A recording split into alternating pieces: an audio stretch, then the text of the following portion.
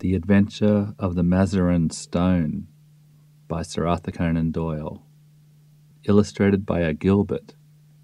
Written back in 1921, 100 years ago now. Considered by many to be the worst Sherlock Holmes story the great man ever wrote. Let's find out if that's true. Now this is written in the third person, which is unusual, because normally Dr. Watson is the chronicler. It was pleasant to Dr. Watson to find himself once more in the untidy room of the first floor in Baker Street, which had been the starting point of so many remarkable adventures. He looked round him at the scientific charts upon the wall, the acid-charred bench of chemicals, the violin case leaning in the corner, the coal scuttle, which contained of old the pipes and tobacco. Finally, his eyes came round to the fresh and smiling face of Billy, the young but very wise and tactful page, who had helped a little to fill up the gap of loneliness and isolation which surrounded the saturnine figure of the great detective. It all seems very unchanged, Billy. You don't change either. I hope the same can be said of him.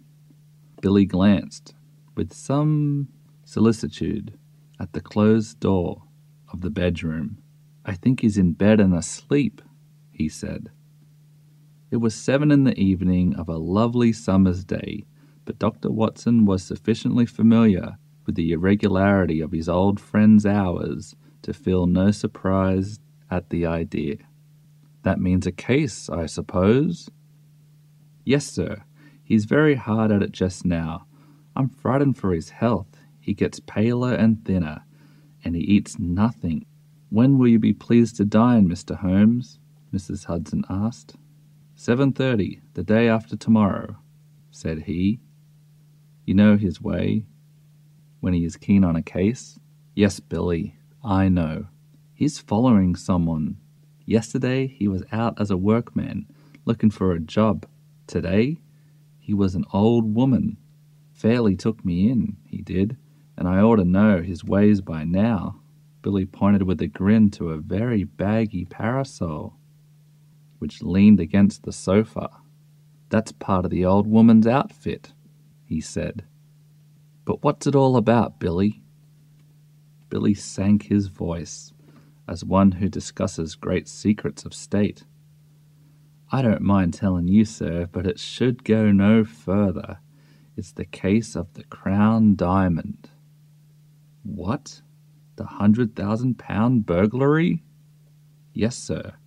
They must get it back, sir. Why, we had the Prime Minister and the Home Secretary both sitting on that very sofa. Mr. Holmes was very nice to them. He soon put them at their ease and promised he would do all he could. Then there is Lord Cantermere. Ah, yes, sir. You know what that means. He's a stiff 'un, sir, if I may say so. I can get along with the Prime Minister, and I have nothing against the Home Secretary, who seemed a civil, obliging sort of man. But I can't stand his lordship. Neither can Mr. Holmes, sir. You see, he don't believe in Mr. Holmes, and he was against employing him. He'd rather he failed. And Mr. Holmes knows it? Mr. Holmes always knows whatever there is to know. Well, we'll hope he won't fail, and that Lord Cantermere will be confounded. But I say, Billy, what is that curtain for across the window? Mr. Holmes had put it up there 3 days ago. We've got something funny behind it. Billy advanced and drew away the drapery which screened the alcove of the bow window. Dr. Watson could not restrain a cry of amazement. There was a facsimile of his old friend, dressing gown and all, and face turned 3/4 towards the window and downwards, as though reading an invisible book. While the body was sunk deep in an armchair, Billy detached the head and held it in the air. We put it at different angles so that it may seem more lifelike. I wouldn't dare touch it if the blind were not down, but when it's up, you can see this from across the way. We used something of the sort once before." "Before my time," said Billy. He drew the window curtains apart and looked out into the street. "There are folk who watch us from over yonder. I can see a fellow now at the window. Have a look for yourself." Watson had taken a step forward when the bedroom door opened, and the long, thin form of Holmes emerged, his face pale and drawn, but his step and bearing as active as ever. With a single spring he was at the window, and had drawn the blind once more. "That will do, Billy," he said. "You were in danger of your life then, my boy, and I can't do without you just yet. Well, Watson, it is good to see you in your old quarters once again. You come at a critical moment." "So I gather." "You can go, Billy." "That boy's a problem, Watson. How far am I justified in allowing him to be in danger?" "Danger of what, Holmes?" "Of sudden death. I'm expecting something this evening." "Expecting what?" "To be murdered, Watson." No, you are joking, Holmes." Even my limited sense of humour could evolve a better joke than that. "But we may be comfortable in the meantime, may we not? Is alcohol permitted? The gasogen and cigars are in the old place. Let me see you once more in the customary armchair. You have not, I hope, learned to despise my pipe and my lamentable tobacco. It has to take the place of food these days." "But why not eat?" "Because the faculties become refined when you starve them. Why, surely, as a doctor, my dear Watson, you must admit that when your digestion gains in the way of blood supply is so much lost to the brain." "I am a brain, Watson. The rest of me is a mere appendix. Therefore, it is the brain I must consider." "But this danger, Holmes." "Ah, yes. In case it should come off, it would perhaps be as well that you should burden your memory with the name and address of the murderer. You can give it to Scotland Yard, with my love and a parting blessing. Sylvius is the name. Count Negretto Sylvius. Write it down, man, write it down. 136 Moorside Gardens, N.W. Got it?" Watson's honest face was twitching with anxiety.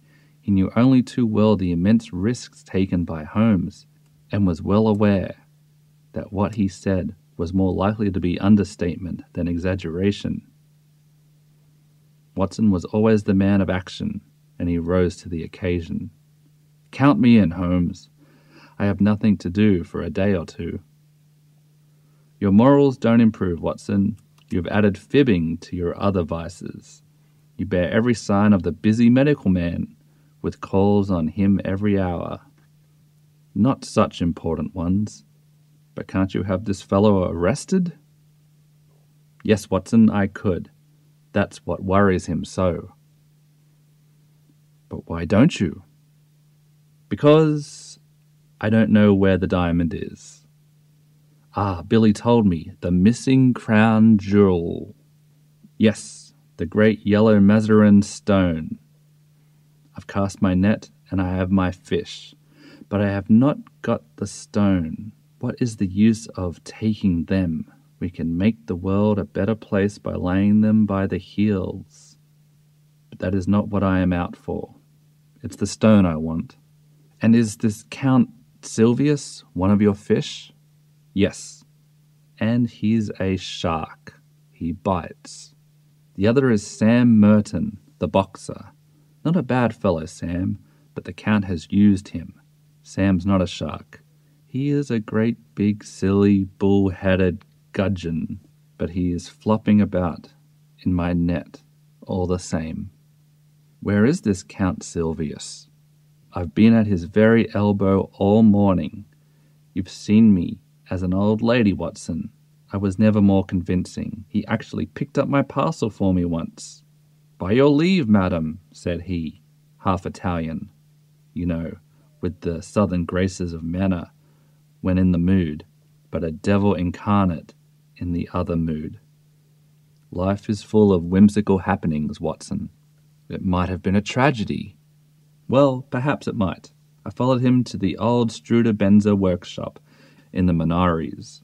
Strubenzer made the air gun, a very pretty bit of work, as I understand, and I rather fancy it is in the opposite window at the present moment.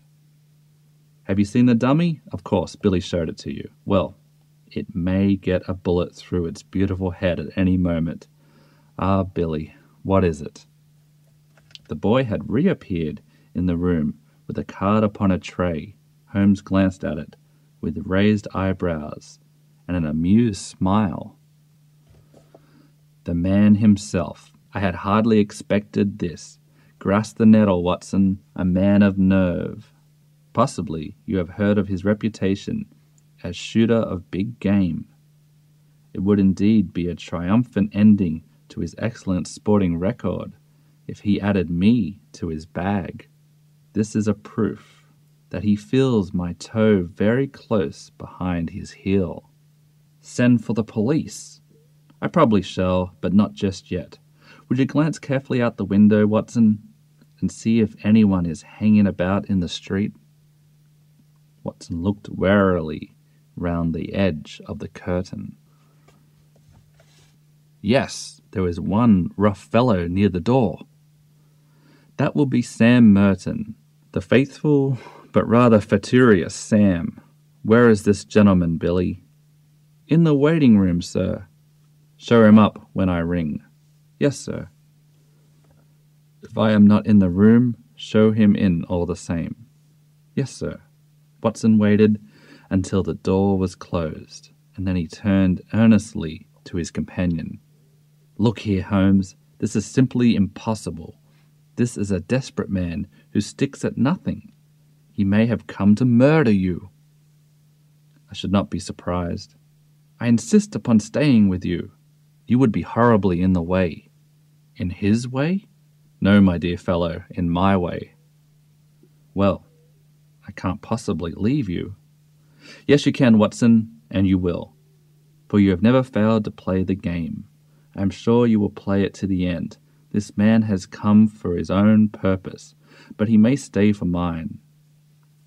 Holmes took out his notebook and scribbled a few lines. Take a cab to Scotland Yard and give this to your girl of the CID. Come back with the police. The fellow's arrest will follow. I'll do that with joy. Before you return, I may have just time enough to find out where the stone is. He touched the bell.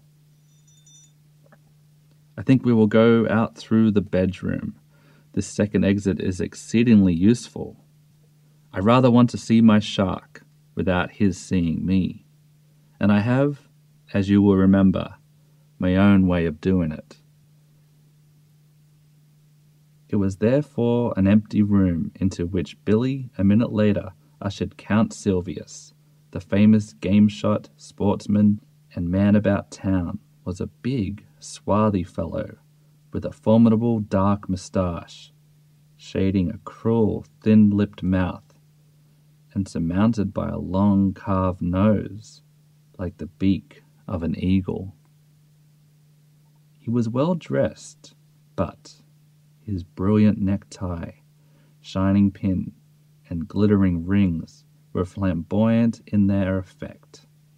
As the door closed behind him, he looked round him with fierce, startling eyes, like one who suspects a trap at every turn.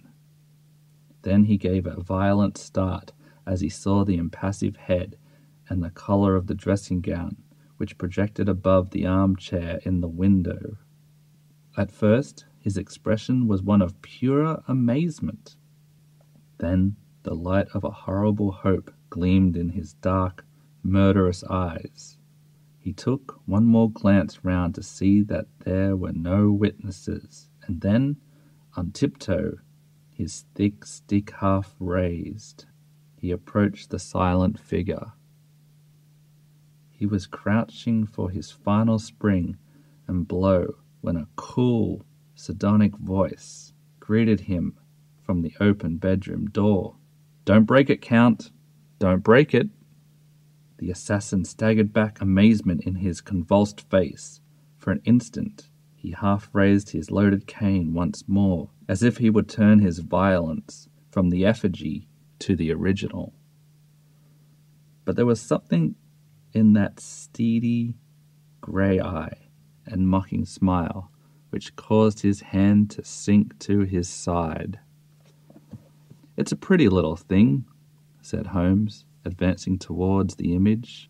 "Taverner, the French modeller, made it. He is as good as waxworks as your friend Strabenzi is at air guns." "Air guns, sir? What do you mean?" "Put your hat and stick on the side table." "Thank you. Pray, take a seat. Would you care to put your revolver out also? Oh, very good. If you prefer to sit upon it." "Your visit is really more opportune, for I wanted badly to have a few minutes' chat with you." The Count scowled, with heavy, threatening eyebrows. "I too wish to have some words with you, Holmes. That is why I am here. I won't deny that I intended to assault you just now." Holmes swung his leg on the edge of the table. "I had rather gathered that you had some ideas of the sort in your head," said he. "But why these personal attentions?" "Because you have gone out of your way to annoy me, because you have put your creatures upon my track." "My creatures? I assure you no." "Nonsense, I have had them followed. Two can play at that game, Holmes." "It is a small point, Count Sylvius, but perhaps you would kindly give me my prefix when you address me. You can understand, with my routine of work, I should find myself on familiar terms with half the rogues gallery, and you will agree that exceptions are invidious." "Well, Mr. Holmes, then?" "Excellent. But I assure you, you are mistaken about my alleged agents." Count Sylvius laughed contemptuously. "Other people can observe as well as you. Yesterday there was an old sporting man. Today it was an elderly woman. They had me in view all day." "Really, sir, you compliment me. Old Baron Dawson said the night before he was hanged that in my case what the law had gained the stage had lost, and now you give my little impersonations your kindly praise." "It was you? You yourself?" Holmes shrugged with his shoulders. "You can see in the corner the parasol which you so politely handed to me in the Minories before you began to suspect. If I had known, you might never have seen this humble home again. I was well aware of it. We all have neglected opportunities to deplore. As it happens, you did not know, so here we are." The Count's knotted brows gathered more heavily over his menacing eyes. "What you say only makes the matter worse. It was not your agents, but your play-acting busybody self. You admit that you have dogged me. Why?" "Come now, Count. You used to shoot lions in Algeria." "Well?" "But why?" "Why? The sport, the excitement, the danger. And no doubt, to free the country from a pest." "Exactly. My reasons in a nutshell." The Count sprang to his feet, and his hand involuntarily moved back to his hip pocket. "Sit down, sir, sit down. There was another, more practical reason. I want that yellow diamond." Count Sylvius lay back in his chair with an evil smile. "Upon my word," said he, "you knew that I was after you for that. The real reason why you are here tonight is to find out how much I know about the matter and how far my removal is absolutely essential. Well, I should say that from your point of view, it is absolutely essential, for I know all about it, save only one thing, which you are about to tell me." "Oh, indeed? And pray, what is this missing fact?" "Where the crown diamond now is." The Count looked sharply at his companion. Oh, you want to know that, do you? How the devil should I be able to tell you where it is? You can and you will. Indeed. You can't bluff me, Count Sylvius. Holmes's eyes, as he gazed at him, contracted and lightened until they were like two menacing points of steel. You are absolute plate glass. I see to the very back of your mind. Then, of course, you see where the diamond is. Holmes clapped his hands with amusement and then pointed a derisive finger. Then, you do know. You have admitted it. I admit nothing.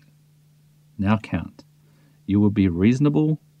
We can do business. If not, you will get hurt.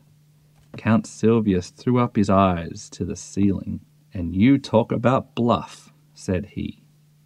Holmes looked at him thoughtfully, like a master chess player who meditates his crowning move. Then he threw open the table drawer and drew out a squat notebook. Do you know what I keep in this book? No, sir, I do not. You. Me? Yes, sir, you. You are all here, every action of your vile and dangerous life. Damn you, Holmes, cried the Count with blazing eyes. There are limits to my patience. It's all here, Count, the real facts as to the death of old Mrs. Harold, who left you the Blymer estate, which you so rapidly gambled away. You are dreaming. And the complete life history of Miss Minnie Wanderer. Tut, you will make nothing of that. Plenty more here, Count.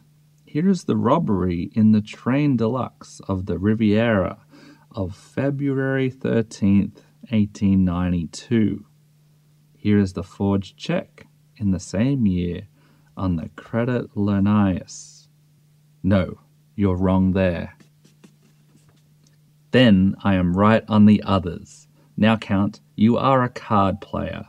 When the other fellow has all the trumps, it saves time to throw down your hand. What has all this talk to do with the jewel of which you spoke? Gently, Count, restrain that eager mind. Let me get to the points in my own humdrum fashion. I have all this against you, but, above all, I have a clear case against both you and your fighting bully in the case of the Crown Diamond. Indeed. I have the cabman who took you to Whitehall and the cabman who brought you away. I have the commissioner who saw you near the case. I have Ikey Sanders, who refused to cut it up for you. Ikey has peached, and the game is up. The veins stood out on the Count's forehead. His dark, hairy hands were clenched in a convulsion of restrained emotion. He tried to speak, but the words would not shape themselves. That's the hand I play from, said Holmes. I put it all upon the table, but one card is missing. It's the King of Diamonds. I don't know where the stone is. You shall never know. No? Now be reasonable, Count. Consider the situation. You are going to be locked up for 20 years. So is Sam Merton. What good are you going to get out of your diamond? None of the world. But if you hand it over, well, I'll compound a felony. We don't want you or Sam. We want the stone. Give that up. And so far as I am concerned, you can go free so long as you behave yourself in the future. If you make another slip, well, it will be the last. But this time, my commission is to get the stone, not you. But if I refuse, why then, alas, it must be you and not the stone. Billy had appeared in answer to a ring. I think, Count, that it would be as well to have your friend Sam at this conference. After all, his interests should be represented. Billy, you will see a large and ugly gentleman outside the front door. Ask him to come up. If he won't come up, sir, No violence, Billy. Don't be rough with him. If you tell him that Count Sylvius wants him, he will certainly come. What are you going to do now? Asked the Count as Billy disappeared. My friend Watson was with me just now. I told him that I had a shark and a gudgeon in my net. Now I am drawing the net, and up they come together. The Count had risen from the chair, and his hand was behind his back. Holmes held something half protruding from the pocket of his dressing gown. You won't die in your bed, Holmes. I have often had the same idea. Does it matter very much? After all, Count, your own exit is more likely to be perpendicular than horizontal. But these anticipations of the future are morbid. Why not give ourselves up to the unrestrained enjoyment of the present? A sudden, wild beast light sprang up in the dark, menacing eyes of the master criminal. Holmes's figure seemed to grow taller as he grew tense and ready. It is no use your fingering your revolver, my friend, he said in a quiet voice. You know perfectly well that you dare not use it, even if I gave you time to draw it.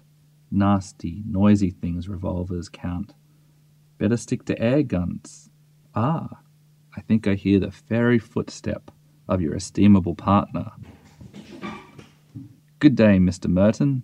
Rather dull in the street, is it not? The prize fighter, a heavy-built young man with a stupid, obstinate, slab-sided face, stood awkwardly at the door, looking about him with a puzzled expression. Holmes's debonair manner was a new experience, and though he vaguely felt that it was hostile, he did not know how to counter it. He turned to his more astute comrade for help. What's the game now, Count? What's this fellow want? What's up? His voice was deep and raucous. The Count shrugged his shoulders, and it was Holmes who answered. If I may put it in a nutshell, Mr. Merton, I should say it was all up. The boxer still addressed his remarks to his associate. Is this cove trying to be funny or what? I'm not in a funny mood myself. No, I expect not, said Holmes. I think I can promise you that you will feel even less humorous as the evening advances. Now, look here, Count Sylvius. I am a busy man and I can't waste time. I'm going into that bedroom. Pray make yourself quite at home in my absence. You can explain to your friend how the matter lies, without the restraint of my presence. I shall try over the Hoffmann Barocco upon my violin. In 5 minutes I shall return for your final answer. You quite grasp the alternative, do you not? Shall we take you, or shall we have the stone? Holmes withdrew, picking up his violin from the corner as he passed. A few moments late, the long-drawn, wailing notes of that most haunting of tunes came faintly through the closed door of the bedroom. What is it? Asked Merton anxiously as his companion turned to him. Does he know about the stone? He knows a damn sight too much about it. I'm not sure that he doesn't know all about it. Good Lord! The boxer's sallow face turned a shade whiter. Ikey Sanders has split on us. He has he? I'll do him down a thick 'un for that if I swing for it. That won't help us much. We've got to make up our minds what to do. Half a mo, said the boxer, looking suspiciously at the bedroom door. He's a leery cove that wants watching. I suppose he's not listening? How can he be listening with that music going? That's right, maybe somebody's behind a curtain. Too many curtains in this room. As he looked round, he suddenly saw, for the first time, the effigy in the window, and stood staring and pointing too amazed for words.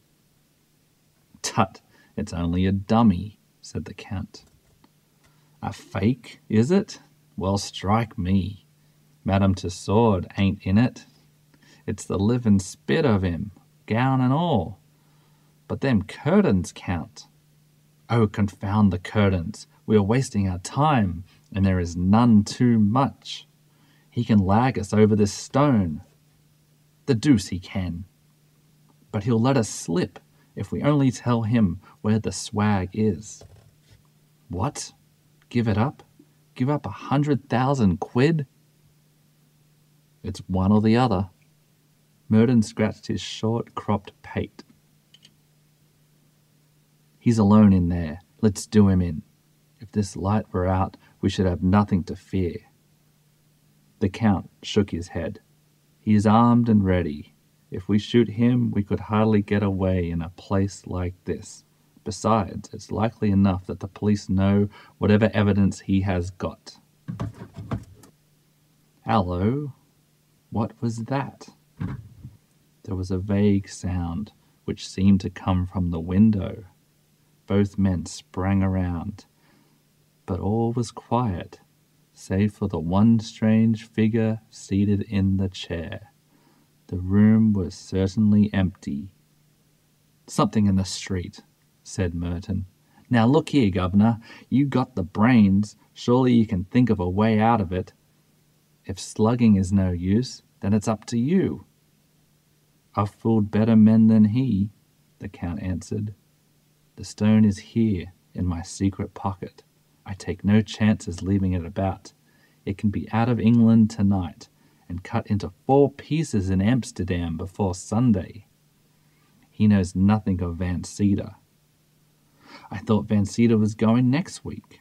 "He was, but now he must get off by the next boat. One or other of us must slip round with the stone to Lime Street and tell him. But the false bottom ain't ready. Well, he must take it as it is and chance it. There's not a moment to lose." Again, with the sense of danger, which becomes an instinct with the sportsman, he paused and looked hard at the window. Yes, it was surely from the street that the faint sound had come. "As to Holmes," he continued, "we can fool him easily enough. You see, the damn fool won't arrest us if he can get the stone. Well, we'll promise him the stone, we'll put him on the wrong track about it, and before he finds that it is the wrong track, it will be in Holland, and we out of the country." "That sounds good to me," cried Sam Merton with a grin. "You go and tell the Dutchman to get a move on him. I'll see this sucker and fill him up with a bogus confession. I'll tell him that the stone is in Liverpool. Confound that whining music. It gets on my nerves. By the time he finds it isn't in Liverpool, it will be in quarters, and we on the blue water. Come back here. Out of a line with that keyhole.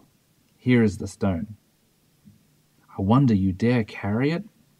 Where could I have it safer? If we could take it out of Whitehall, someone else could surely take it out of my lodgings." "Let's have a look at it." Count Sylvius cast a somewhat unflattering glance at his associate, and disregarded the unwashed hand which was extended towards him. What do you think I'm going to snatch it off you? See here, mister, I'm getting a bit tired of your ways." Well, no offence, Sam. We can't afford to quarrel. Come over to the window if you want to see the beauty properly. Now hold it to the light here." "Thank you." With a single spring, Holmes had leapt from the dummy's chair and had grasped the precious jewel. He held it now in one hand, while his other pointed a revolver at the Count's head. The 2 villains staggered back with utter amazement. Before they had recovered, Holmes had pressed the electric bell. "No violence, gentlemen, no violence, I beg of you. Consider the furniture. It must be very clear to you that your position is an impossible one. The police are waiting below." The Count's bewilderment overmastered his rage and fear. "But how the deuce?" he gasped. Your surprise is very natural, for you are not aware that a second door from my bedroom leads behind that curtain. I fancied that you must have heard me when I displaced the figure, but luck was on my side. It gave me a chance of listening to your racy conversation, which would have been painfully constrained had you been aware of my presence. The Count gave a gesture of resignation.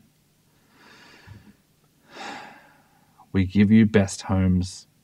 I believe you are the devil himself. Not far from him, at any rate, Holmes answered, with a polite smile.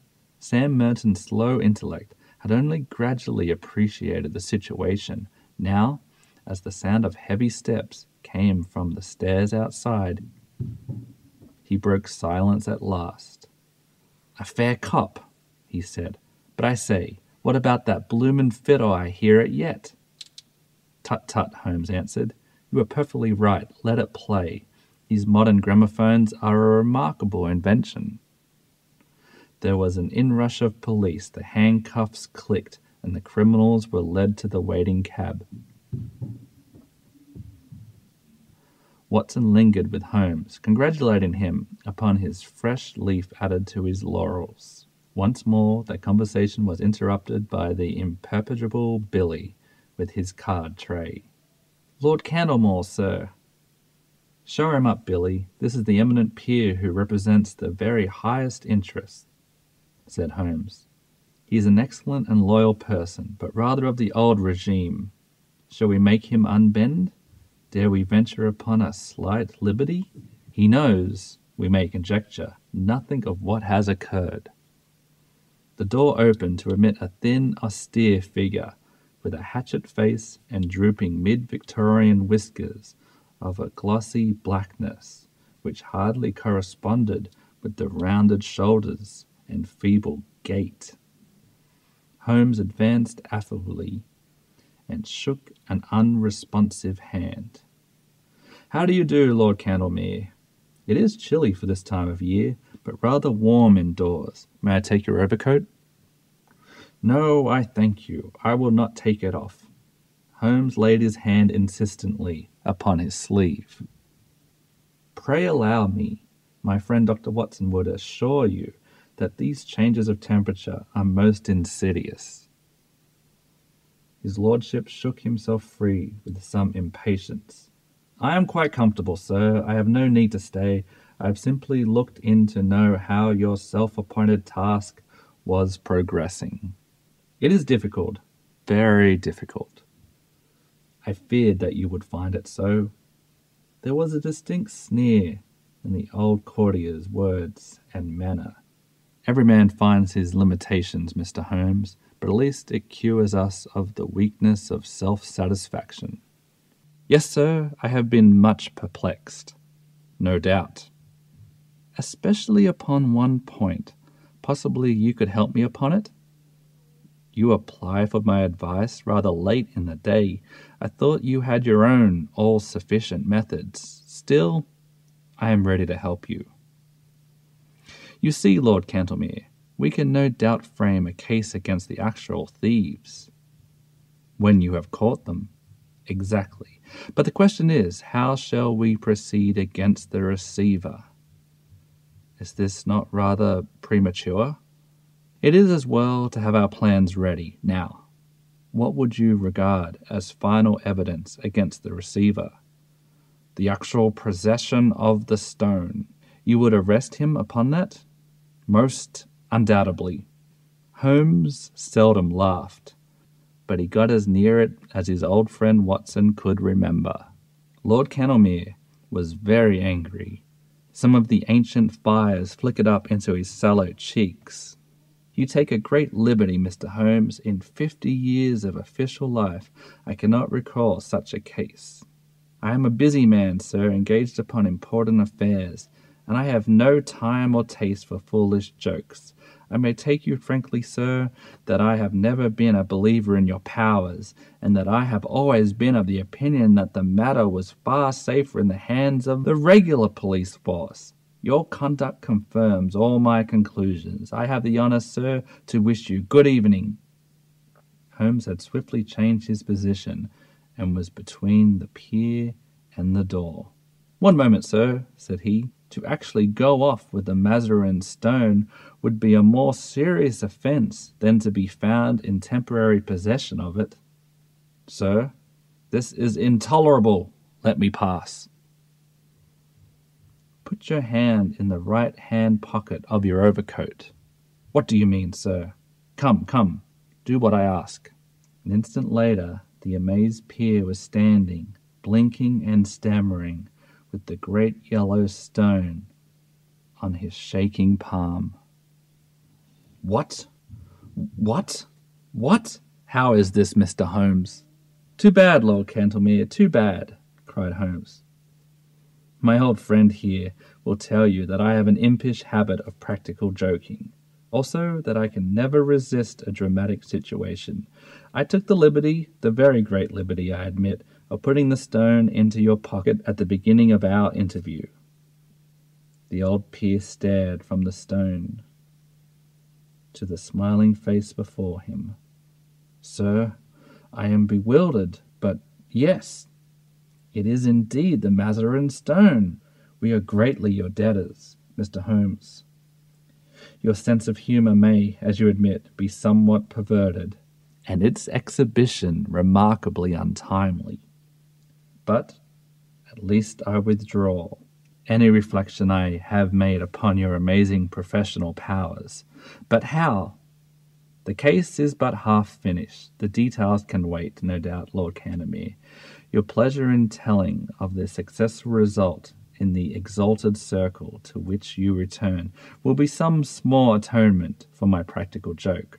Billy, you will show his lordship out, and tell Mrs. Hudson that I should be glad if she would send up dinner for two as soon as possible. The end. Okay, not a bad one. Not as bad as its reputation precedes it.